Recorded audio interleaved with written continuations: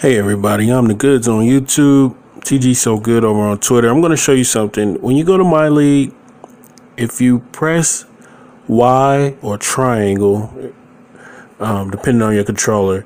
Now, if you already have a league going, don't worry about it. Go down to New MyLeague and then press Y or triangle again, and it will allow you to load up somebody else's MyLeague that has been saved, their MyLeague or scenario, whatever you want to call it.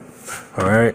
I need somebody on PlayStation 4 because I'm loading mine up. I need somebody to see if they can see my MyLeague save. It doesn't have to be PlayStation 4.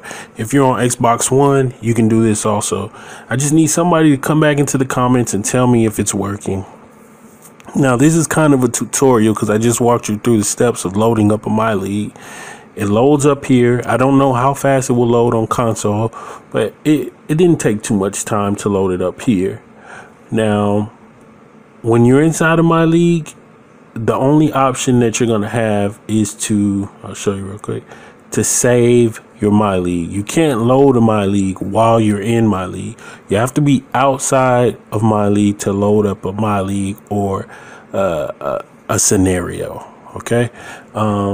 I'm going to check some more on this since it says scenario. I'm going to see what other parts of the game allow you to save possible scenarios. But somebody tell me if they can see my MyLeague. It says PC test. You'll see username TGsoGood. Just let me know in the comments. All right. Thanks, guys.